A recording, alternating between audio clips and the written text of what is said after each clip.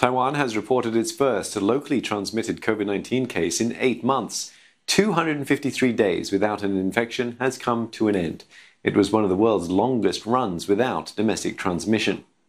The latest case is believed to have caught the virus earlier this week from a New Zealand pilot. More than 100 contacts of the woman are being tested. Since April 12th, Taiwan has only recorded about 300 imported cases. The island has a total of just over 770 cases and 7 deaths. CNA's Victoria Jen has more. It's the first domestic case reported in Taiwan in more than 8 months, and it's making health authorities very nervous.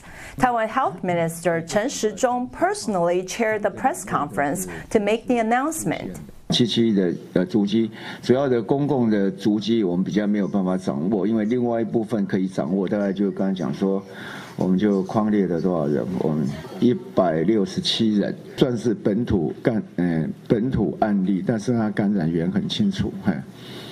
He said the latest case has come into close contact with the New Zealand pilot for EVA Air, who was confirmed infected on December 18th.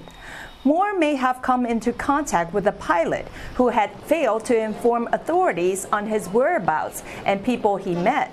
So there's growing concern that Taiwan could be facing the threat of a cluster infection if the situation is not contained. Health authorities have also announced that they would cut flights from the UK to half starting Wednesday.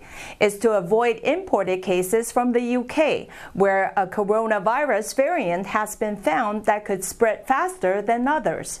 Authorities are also requiring travelers arriving from the UK in the last 2 weeks to get tested.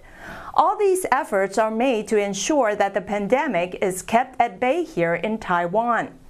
Victoria Jen, CNA, Taipei.